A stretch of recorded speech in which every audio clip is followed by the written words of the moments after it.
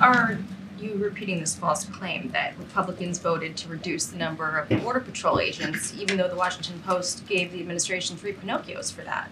So we don't believe it's a false claim. Our statements were very direct here. Last year, House GOP voted, and not only did they vote for it, but they touted their Limit, Save, Grow Act. That's the act. Well, limit, and they vowed that it would never affect Border Patrol. They voted for and touted it, right? This is an act. And this would have forced the elimination of 2,000 Border Patrol agents. That's what this act that they touted, that they voted for in the House. So that was their proposal.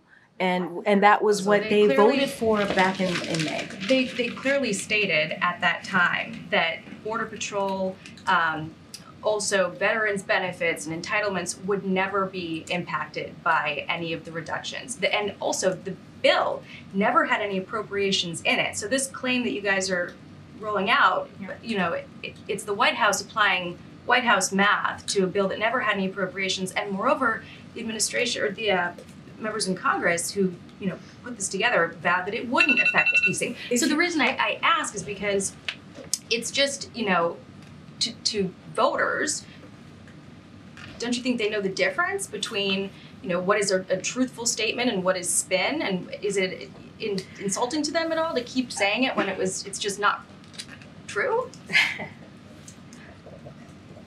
One thing that the president does not do is insult voters or American people, to be more exact, because I want to be careful about this. What I can say about this upcoming election. What I will say is, if you look at the bill, this act that they touted, that they voted for, House Republicans back in May, it was very clear that it would have forced the elimination of 2,000 Border Patrol agents. That's what that act would have done. We were very direct about that. We were very clear about that. This is what they touted. This is what they put out there. This is what House Republicans voted for. I mean, that's where they are. They have gotten in the way every time we are trying to deal with the border. House Republicans have gotten in the way. So we appreciate the bipartisan conversation that we're having with Republicans. Let's not forget, with Republicans in the Senate. That's why it's bipartisan, and Democrats on dealing with the border. House Republicans get in the way.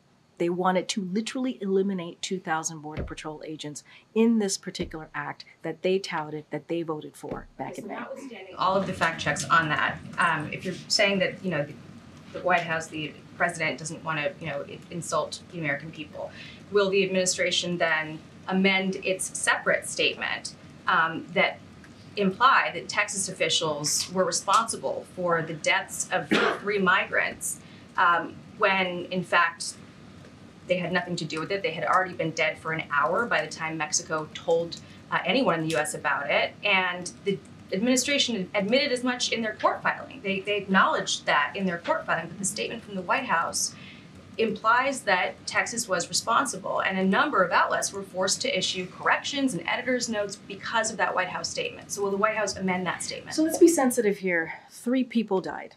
3 migrants died. 2 children and a woman. That was devastating. Devastating situation, heartbreaking situation. So let's be really mindful of what we're talking about here. I want to take a step back and just as you're talking about our statement, look, as I mentioned, a woman and 2 children died.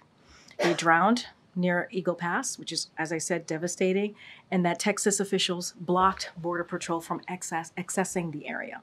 That's what was happening at that time. Our statement is consistent with DOJ's filing. As the DOJ filing said, there was an ongoing emergency situation that Border Patrol was blocked from accessing. There were other migrants in the water as well. But I'm just saying there was an ongoing. And the White House statement the White House statement says that Texas officials blocked U.S. Border Patrol from attempting to provide emergency assistance.